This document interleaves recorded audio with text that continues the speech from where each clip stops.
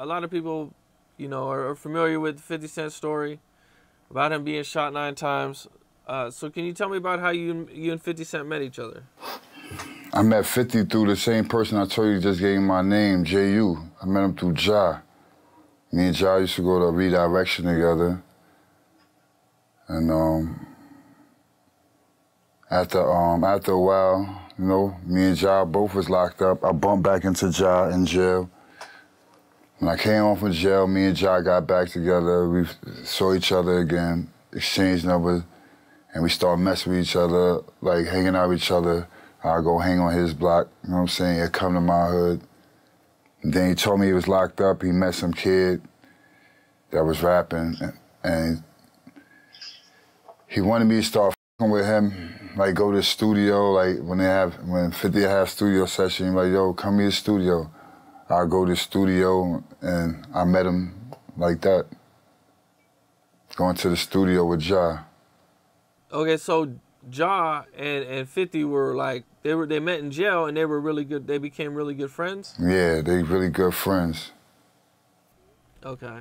So at one point I believe you mentioned that Ja passed away. Yeah, Ja passed away. Ja had passed away. He got killed. God rest in peace, Ja. You know what I'm saying? He got killed in the hood. And I was on my way down there actually the day he got killed to see him. This is the dude who gave you your name. So, I mean, it's pretty significant. You guys must have been pretty close. You know, how did that affect you when you found out? That shit f***ed me up when I got down there. Like, I couldn't. That shit was like crazy. Ja was a good dude. That shit just f***ed my head up. Ja is the dude who introduces you to 50. You know what I'm saying? And, you know, what was 50 like back then when you first met him? Was he like, you know what I'm saying, still wild, dude? Or was he like trying to calm down and, you know what I'm saying, kind of go straight at the time? I don't know what wild. I don't remember no wild. I don't know what wild. I don't know what you mean by wild. I don't know no wild. Okay. Well, you know, one of his most famous issues was with Ja Rule and him. You know what I'm saying? That's, you know, well documented. You know, I think everybody's kind of talked about it. You know, do you actually know what the origins of their, you know what I'm saying, or how their beef actually started or anything? Man, I believe they beef started over something that really didn't have nothing to do with 50. Like, that's what. Okay, there's 2 sides of the story. You know, 50 says it happened because he was friends with the guy who snatched Ja Rule's chain. Exactly. And Ja Rule says that 50 Cent just took that opportunity as a way to kind of like, you know what I'm saying, get his career started. Nah, it's the first one you said, the chain part. Okay. Were you around when Ja Rule and 50 Cent were cool? I don't remember. I don't recall all that. I don't recall all that. Okay. And 50 Cent just as Ja Rule on Your Life's on the Line. You know, what was all that like during that time when, you know what I'm saying, they're kind of like dissing each other? I believe there's some interviews where Ja Rule's even kind of taking some shots at 50. 50's kind of taking some shots at Ja Rule. You asked me, did this happen or? No, I'm just asking you what it was like during that time. What was it like during that time? Like, it was regular to, like, I don't want, like, it wasn't nothing different to me, it was regular. Everything was regular. Were you there when 50 and Ja fought? I wasn't there, but if you talking about when he punched him in his, gave him a black eye, that was in Atlanta, I wasn't there. One of 50 Cent's, you know, like, big, known, well diss songs is the song How to Rob, you know, where he kind of like disses the whole industry, you know what I'm saying, from Jay-Z to Big Pun to, I don't know, you name it. He was dissing him. You know, were you around during that time when he made that song? Yeah, I was around. I was around. Actually, he made the song, I was down south, and then I came back to New York. Yeah, I was around. Who all was mad? You know what I'm saying? Did you guys hear anything about rappers being mad and everything during that time? Everybody says, not everybody, I ain't gonna say everybody, but a few people was mad. It was a few people. But I don't think they was mad, but it was like, if they was mad, they never said nothing. Like, they'll say something on the radio, like on a song or something, but they didn't say like, we ain't never see that. You know, they wouldn't say nothing to him, and like, when they seen him. What was 50 Cent's response when Jay-Z dissed him back on his album where he says, I'm about $1, what the f is 50 Cent? Well, if I'm not mistaken, like, I think it was a Summer Jam. If it was Summer Jam, I think it was Summer Jam. Jay-Z and 50 was like, they was backstage. Jay-Z must have gave 50 dap or something, and then he went out and performed that song. That's a trip. Damn. So it was like everybody, most people kind of got that it wasn't like a serious song. Man, but you know what? Jay-Z saying his name really let him take off, really. Then him getting shot really added up to it, too. Yeah, that's pretty big. You know, Jay-Z going on Summer Jam, you know, saying your name. I mean, at that time, you know, Jay-Z is one of the biggest, if not the biggest, rappers in the world. You know, at least top 2 or 3 or something. Yeah. I mean, that must have been huge for him. He was probably pretty hyped about it, I would assume. No. I think he was type mad. I'm not mad, but he was type shocked. Like, I don't know, surprised. Because I don't know. I wasn't really there that day. Oh, okay. At one point, you know 50 Cent, you guys are hanging around, but at one point you actually become his driver and you guys actually become close friends. Can you tell me about how that happened a little bit? Well, I became his driver because we went on tour. I got lucky to be on the Kashmir Rough Rider tour with them. When I came back from down south, my homeboy was like, yo, we going on tour. He asked me if I want to go. So I said, yeah. So when I went on tour, you know, he had a driver and all that. We going to the shows and all that.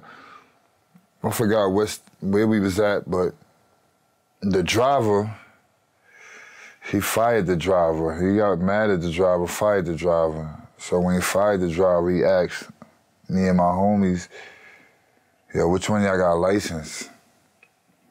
I was the only one with a license. So he made me the driver, and that's how I got extra cool with him. Okay. Well, what was the tour like? I mean, that was a pretty big tour at the time. You know, I think you guys were gone probably a couple months.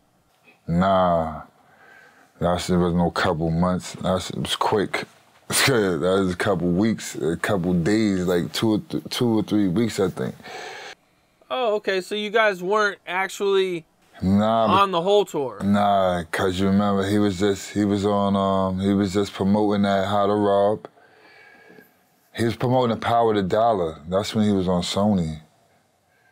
So he wasn't really buzzing like that. So he wasn't headlining or nothing. So. Okay, I see. Now, so you guys come back off tour. You know, what does he just go instantly to the studio? So at this point, when you come back, you're his driver. Are you guys going to the studio a lot, working? Now, when we come back, when we come back, he finds out I live in Queens, so, you know, that made us little, like, he used to go to the city and stuff. Like, it'd be times he go to the city. Sometimes I would go with him. I wasn't going every time, but sometimes I would go, but not every time, though. But we started getting closer, though, after the tour. Okay. So, at one point, you know, 50 Cent is making his album, Power of the Dollar. And I believe you were around during that time? Yeah, I was around during that time. What was that like? You know what I'm saying? Being out of the studio, you know, 50 Cent has his deal. You know, he's probably got a pretty good buzz at this time. Yeah, but he had a buzz, but nobody knew how he looked. Oh, okay. No, nobody knew how he looked. That's crazy. Okay, because he didn't. He wasn't. It wasn't. It wasn't no social media and none of that. Like, he wasn't going on YouTube like that. You know what I'm saying? So when he was on the stage doing How to Rob, they didn't even know who. You know what I'm saying? They knew the song, but they didn't know how he looked. Right, because that song came out on a soundtrack, I believe, and he didn't like release a full album at first. Because he got dropped off of Sony because when he got shot. Right. Okay, so this brings us to, you know what I'm saying, the famous shooting that 50 Cent is well known for. You were there. 50 Cent was shot 9 times. Can you kind of take us through that day and what was going on? That day, we supposed to go get tattoos. And he had a video shoot. He had 2 videos he was about to do. So I guess he wanted tattoos for the videos. Okay, what videos was he getting ready to do? He's supposed to do a video with Beyonce and a video with Nori. Okay. And that's off the Power, I forgot the name of the song, but it's off the Power of the Dollar album. I believe it's called Thug Love, right? Thug Love featuring Destiny's Child. Yeah. You know how soon he was getting ready to record that? How soon he was going to record that song? Or the video, I mean? He was supposed to go to Cancun, and when he came back from Cancun, he was going to shoot the video. So we got shot in May. I guess in like June he probably was going to do the video. So 50 Cent wants to get some tattoos because he's getting ready to shoot some music videos. And he calls you for a ride, or I believe there was a taxi or something he was also calling at the time? Nah, it was a cab. He called the cab already to go. I called him this is what happened. I called him that morning. I'm like, yo, what's up? What we doing? He's like, yo, I gotta go get this tattoos done. I called the cab. I'm like, I'm about to pull up. So when I came there, on my way there, the girl I was with, she's like, yo, you could borrow my car. Just drop me to the beauty salon and just come back and get me after y'all finish. So when I got there, I told him, yo, don't worry about the cab, you know what I'm saying? I'm gonna drive. She gonna let me hold the car. I'm like, yo, just go get the shine so we can shine today. So he like, all right. I got back in the car, he walks to the crib. When he came out the crib, he came out with the shine. Threw the shines in my lap, I put the chain on my neck, boom. I'm like, yo, where we going? He said, we're going back by Jamaica where I was at the other day, because I forgot I was down there. I forgot I was at the tattoo parlor when they first started this shit with him. So we go back, I'm about to, I'm facing towards the car and do it. So the tattoo parlor's not that way. I gotta bust a U-turn. The block is so small, I can't make a full U-turn. So I have to back up. So in the process of backing up, a car's coming. I'm trying to be considerate. I let the car go by. But in the same time, we having a conversation. We're talking about Cancun, how my friend gonna get to Cancun. When I'm backing up, and I let the car go by, I still got the car in reverse. So I stopped, but I told you, we're talking. So I forget that the car is in reverse when I'm like, yo, oh shit. Let me start over. When I reverse, right? When I reverse, I said, like I said, I seen the car coming. I'm trying to be considerate. But I thought 50 saw it, so he ain't say nothing. But when I turned around, I'm like, yo, who this? I seen somebody jumping out the car. He seen the car, but he didn't see the person jump out the car. That's what I mean. I asked him, yo, who this? He like, I'm waiting for a response. and the response I get was, "Oh shit." So I'm like, "Oh shit." When I turned, niggas started shooting. So I forgot the car was in reverse. I'm thinking the car's in drive. So when I step on the gas, I hit their car, thinking that I was gonna go forward. I went backwards. So when I went backwards, I hit my head. That shit froze me. But 50 said he didn't get shot to this point here when the shit froze me. That's when the gunman came around the car and he shot us. But in that process, the girl was screaming. She like, drive, drive. So that's what woke me up. And I drove down the block and I drove him to the hospital. Okay, and so did you reverse the car at all after you kind of started to take off? I just told you I had the car in reverse. I said that. Okay, let me explain that. Sorry, bro. Let me explain a little bit better. So you guys start to take off. At any point, did you guys, like... Oh, yeah. I see what you said, yeah. I did reverse back. When 50 told me he had a gun, I did reverse back. I didn't think you wanted me to say...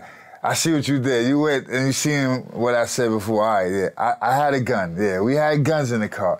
I backed up. I said, yo, I was going to go back to shoot. But he was already hurt, and Shorty was like, yo, take him to the hospital, take him to the hospital.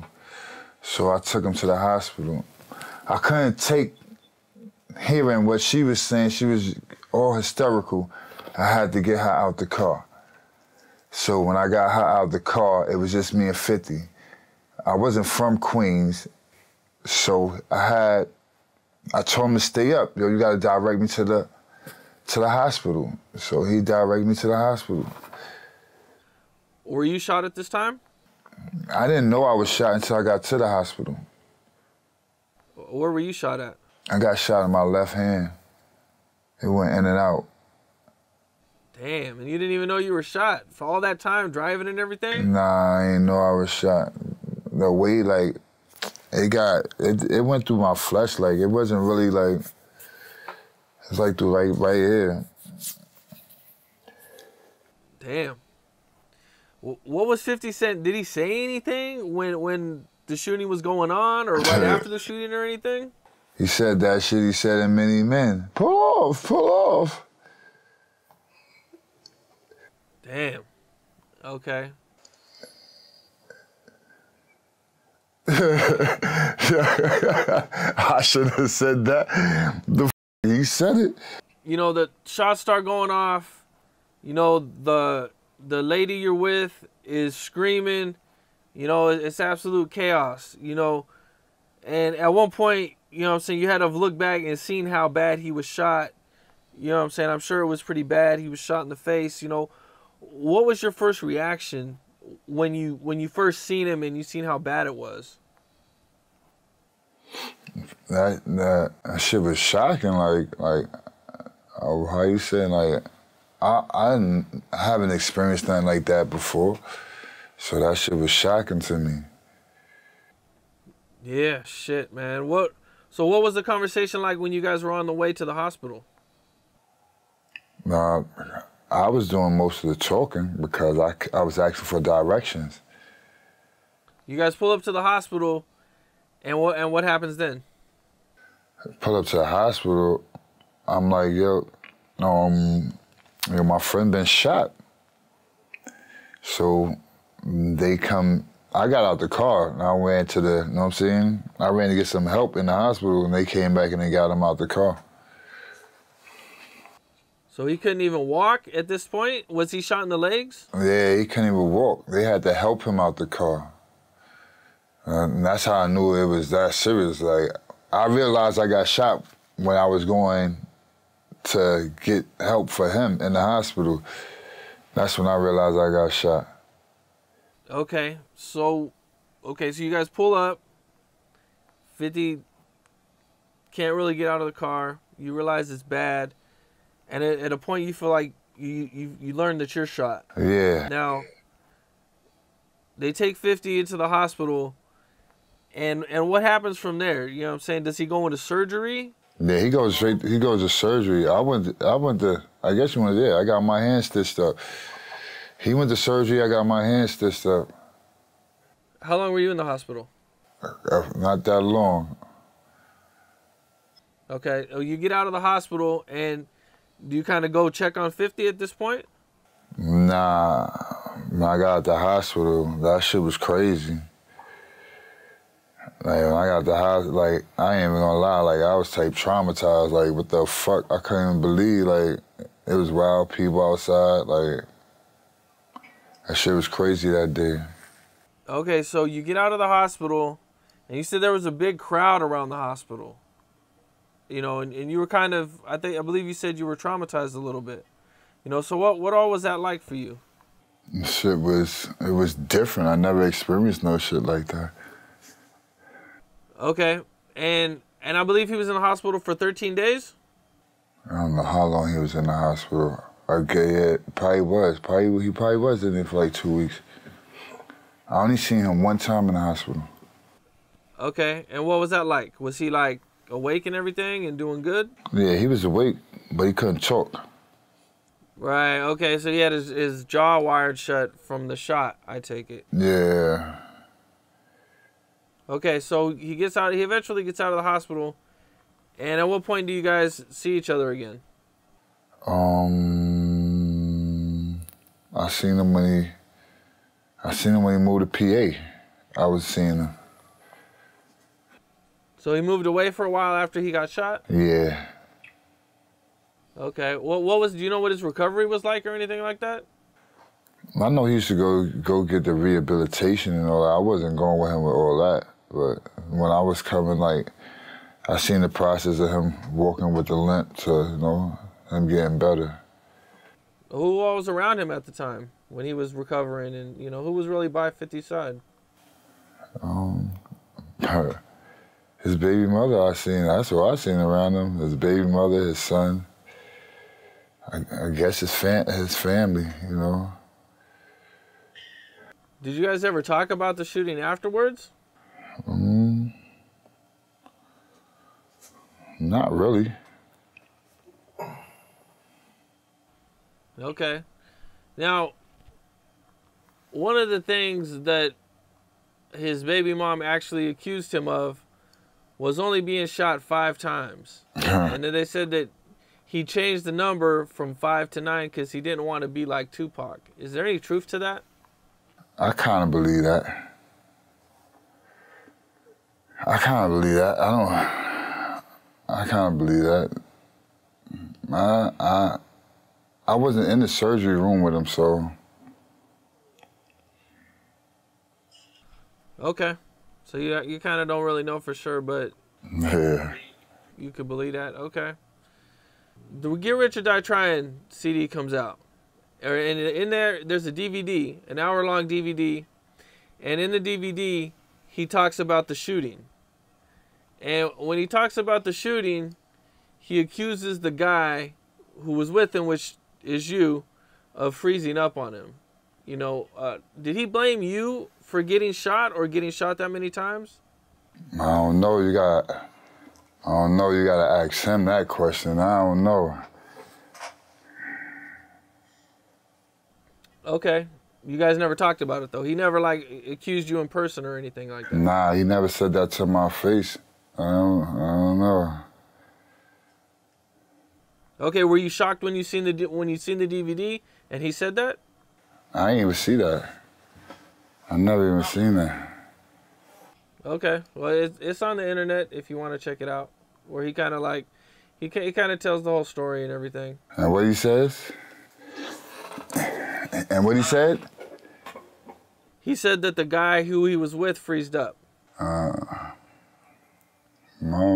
don't know about all that, but I don't know about all that. Okay.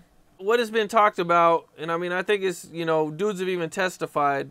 There's at least one guy that's testified to everything I'm about to say, you know, when he kind of turned to be an informant, was that Hamo was the guy who shot 50, which 50 also accuses Hamo of shooting him in his song Many Men, where he says, you know, Hamo shot me.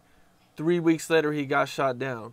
You know, now what people might not know about Hamo is that he was actually Mike Tyson's bodyguard, and he actually used to live at 50 Cent's, well, not 50, it wasn't 50 Cent's mansion at the time, but it was Mike Tyson's mansion in Connecticut, which 50 Cent actually ended up buying. And a few weeks after Hamo was killed, Mike Tyson actually shouted him out after he won a boxing match. You know, is there anything you could talk about any of that? No, I don't know nothing about none of that. Okay. Now, when 50 gets, after he gets shot and he's better and he's going to be okay, what happens with his record deal situation?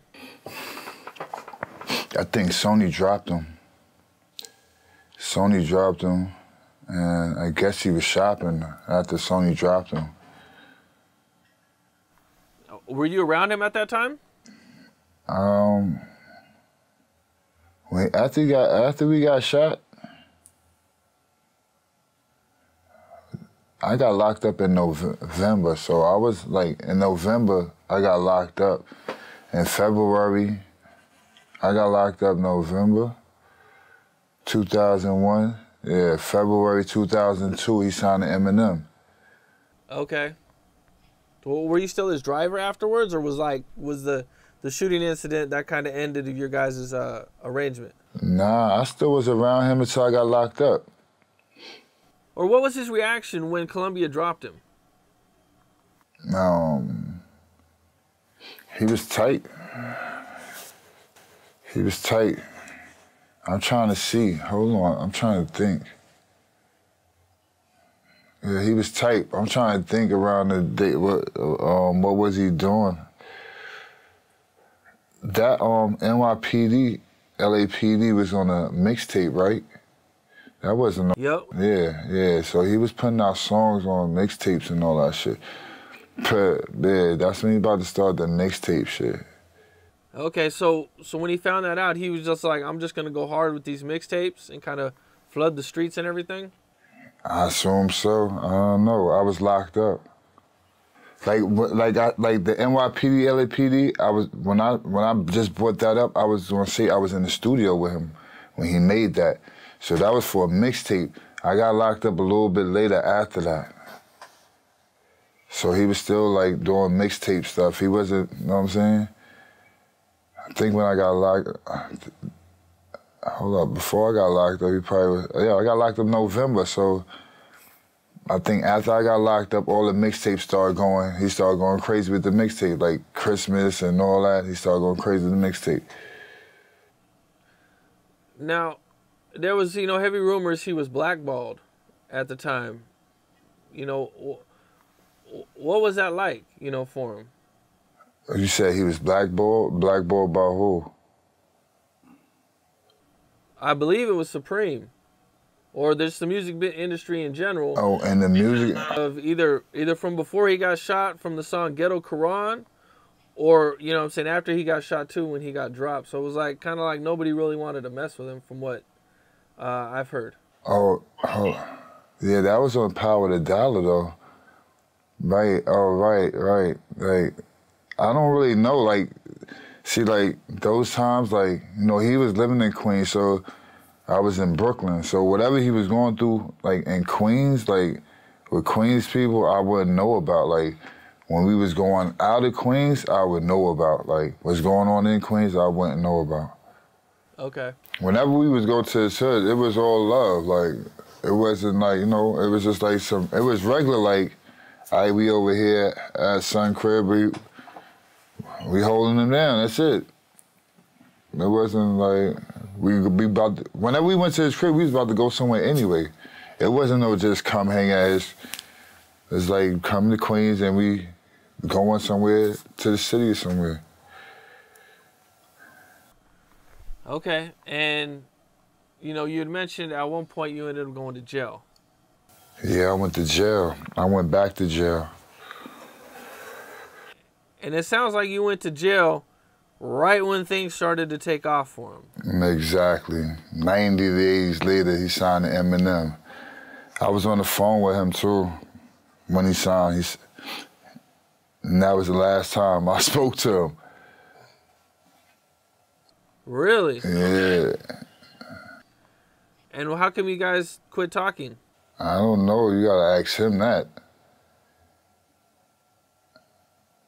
So no reason. So you go to jail. How long were you in jail this time?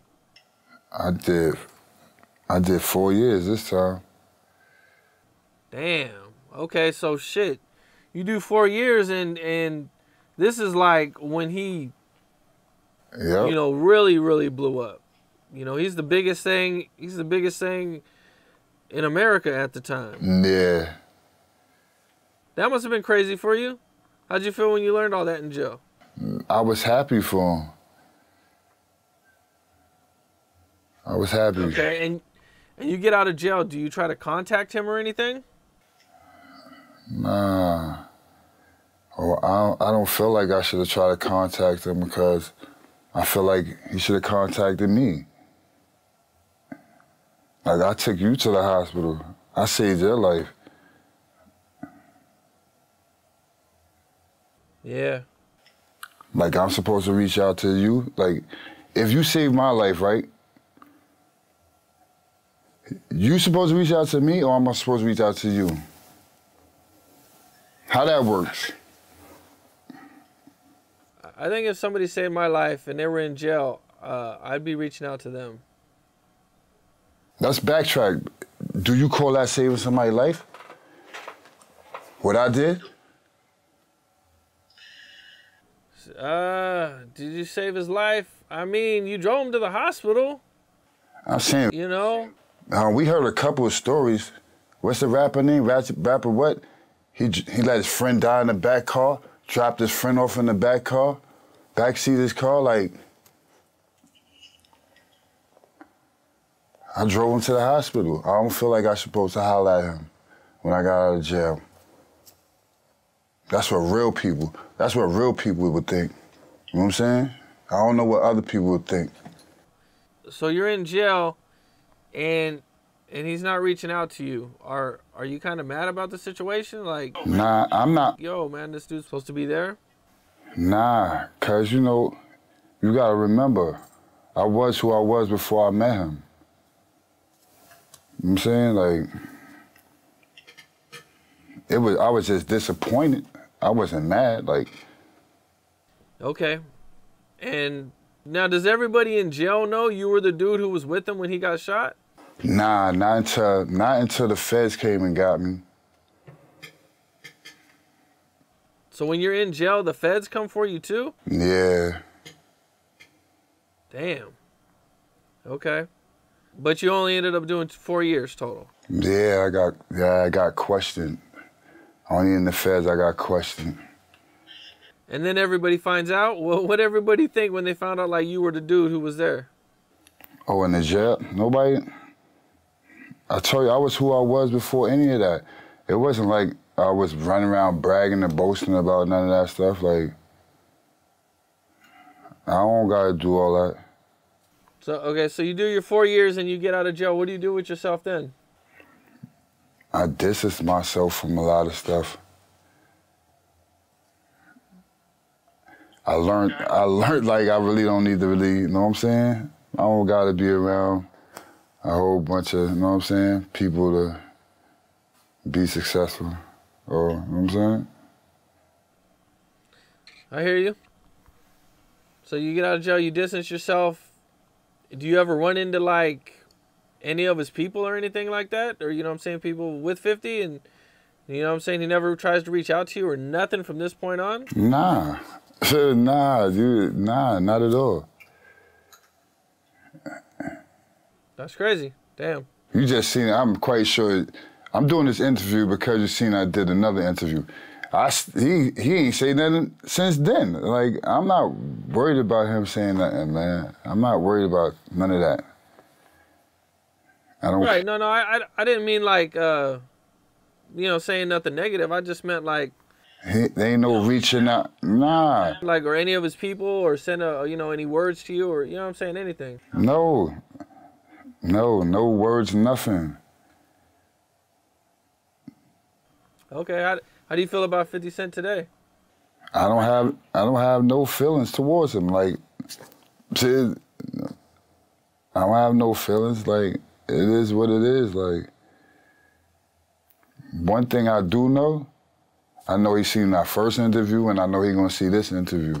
Like, I know that though. Yeah, I believe he'll see it. I believe he'll see it also.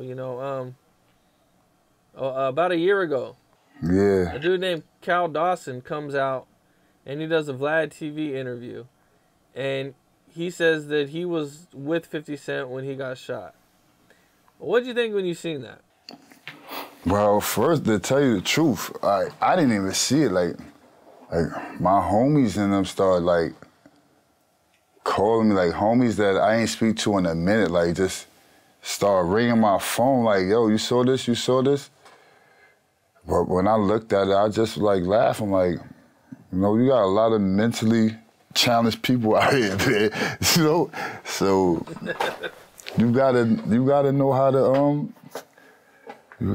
to detect that shit. Duke is bugged out, man. Duke is bugged out. Yeah, that was crazy. When I seen it, I was like, yo, this is probably gonna be a dope interview. Yeah. And all of a sudden, 50 Cent posts about it, he wants it taken down, but he doesn't really, like, say why he wants it taken down. Yeah. And all of a sudden it's down, and I'm thinking, damn, man, like, he really had that shit taken down, like, what the f? And then, later on it comes out that the whole shit was, like, a fraud. Yeah. Completely lying. You know what's so crazy? He started saying he was Black Rob manager, right? I was up north with Black Rob. God bless his dad, Black Rob, right? I was up north with Black Rob. Me and Black Rob was in the same dorm. Like, when he did that shit, like, I wanted to reach out to Black Rob, but Black Rob was sick around that time. You know what I'm saying? But Duke is crazy, man. Duke is bugged out. Yeah, man. Even though you and 50 don't talk no more, man, I mean, his story is one of the most, like, infamous, talked about moments in hip-hop that kind of really, changed everything in hip-hop at the time. How do you feel about being a part of something like that, So, I'll be honest with you, I never really even thought about that shit until, like, I say, like, a couple weeks ago. Like a week or two ago, I spoke to somebody and they was like, yo, you probably changed the hip hop world with, you probably helped change the hip hop world with that saving, like, you know what I'm saying, taking him to the hospital. I never thought about that. But that shit is crazy. Yeah, I mean, if you wouldn't have got him to the hospital in time, I mean, shit, I don't even know what hip-hop would be like without 50 Cent, man. I mean, I can't even put into words how much he's done, what I'm saying, in terms of hip-hop and just entertainment. I mean, now he has power, which is crazy. Yeah.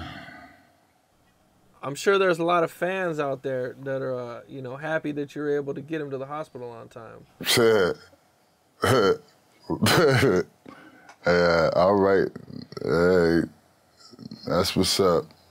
I mean, it is what it is. It is what it is. You're right. Shout out to those fans. Yeah, man. I mean, shit, man. Well, is there anything you would like to add to this? You have anything coming up or anything you want to talk about? I got that 551 shit coming out on Info Mons. I'm talking about me and my crew, the 551 crew. If you listen to Power Dollar, I know you heard of 551. Okay, So the people who don't know, what is 551? 551. 551 wasn't supposed to be a gang, but it was a gang, you know. And that was a crew when they had the Bloods and the Crips really going crazy. It was like neutral people, you know what I'm saying? It's neutral kings. It's really neutral niggas, but now it's neutral kings, you know what I'm saying? Getting cheese. So, yeah, we talk about Ja in there. We talk about my man Twiz. Twiz is one of like the founders of 551. Talks about my man 551 Reem, my man 551 Twiz. They do the interview with me. 551 Reem. You gotta watch the interview to find out who these people is. I'm not gonna tell you who it is. Just watching Full Minds and you'll know who everybody is. Gotcha. Okay. So you got this thing with Info Minds coming up. Is there anything else you want to talk about before we get out of here? Nah, that's it, man. I ain't really got nothing to talk about. I just really felt bad that I didn't do your interview in a long time. I had you waiting for a long time, so... No, I'm really a man of my word. I would never take your number if I wasn't gonna do it, so I just, you know what I'm saying? Bless man, you. I appreciate you, man. I'm happy, you know what I'm saying, you decided to do it with me. Yeah, I mean, it took, a little over a year to get it done, but man, I'm thankful for you, you know what I'm saying? I really appreciate you taking the time, you know what I'm saying, sitting down, man. I mean, this is your story is a really dope story, you know what I'm saying? A big part of hip-hop history, man, and I just appreciate it. Yeah, man, I appreciate you even giving me the time to even tell my story. Yeah, for sure, man. Definitely, man. That's nothing, man. That's what's up, man. I hope everything work out, man. Don't worry, Duke ain't gonna tell you to take it down either, man. Don't worry about it. You heard? You good. And that's a wrap. What's up? This is Cam Capone. We got more content like this coming soon. So hit that like button, subscribe, and stay locked in to Cam Capone News.